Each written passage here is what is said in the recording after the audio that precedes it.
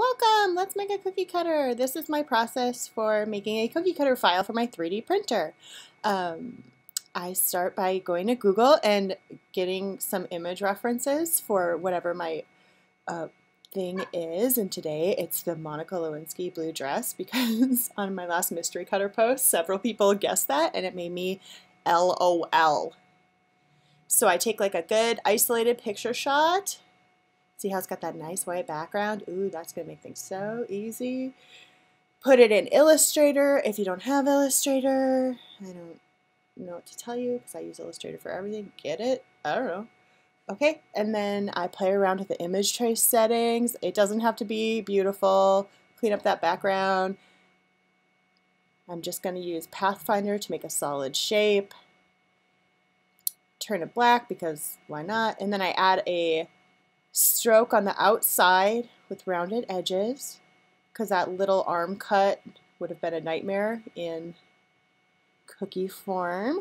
So yeah, just kind of making a blob outline.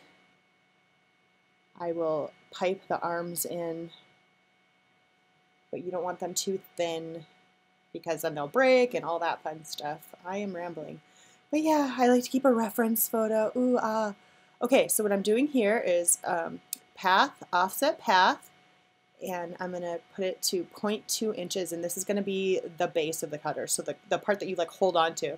And I don't know what this little thing is, so I'm going to delete that. Bye-bye.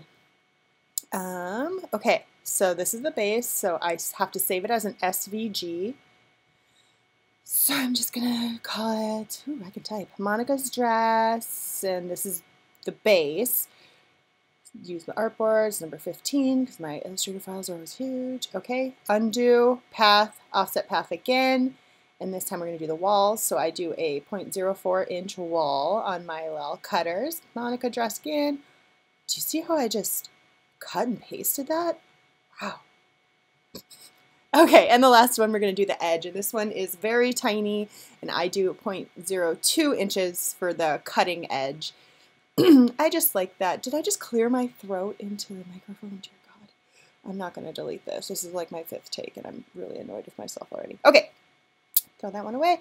Okay, so I have my 3 SVG files that I'm going to take into Tinkercad.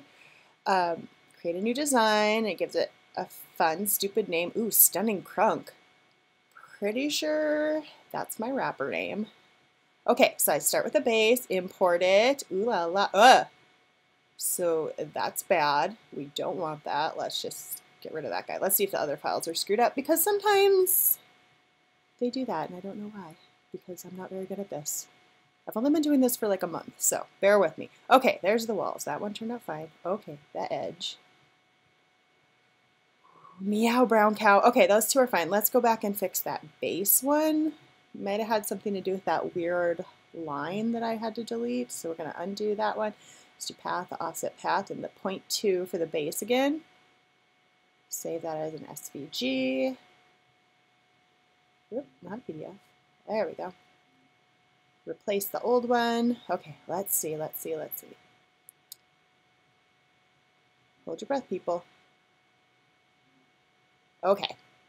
No idea what happened on that last one, but my amazing problem-solving skills have saved the day. Okay, I like to change it to inches because I don't know how to do conversions in my head. And I'm a dirty little American. Oh, look, Bethany texted. Okay. And then I'm going to apparently go back and look at the Monica picture again. Okay, so I just need to make this one a little lower so I can have access to those other two. I'm going to switch back to millimeters because this is how I do things, okay? Don't argue with me. Now I'm going to make the cutting edge 15 millimeters high because that's just what I found is nice to use. Okay, the walls I'm going to do 13 millimeters high and then I do the base 3 millimeters high. And I have toyed with these. This is just what I typically do. Oh, now we got to make it blue because it's her blue dress. And let's reverse it. There we go. It doesn't really matter, but I want it to look exactly like the picture. And then I export it. Oh, there's an Ani text. Export it as an STL. It goes to my downloads. pull that little guy out. Ooh. And then I pull up my flash print because I use a FlashForge 3D printer. And I put it in there. Okay, it's too big because I wasn't paying attention. So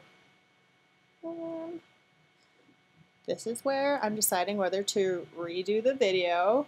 But then I'm like, ugh, I'm 8 minutes in or whatever. Let's just do this. So let's go back to Flash Print, load that guy again. It loaded it, and then I've loaded it wrong again, so I have to do okay, put it on the platform. And then we're going to scale it. I usually don't do this in here. I usually do it in Tinkercad, but whatever. Doesn't really matter. I always print with a brim because I have terrible luck. See, it adds that little brim to help stabilize things.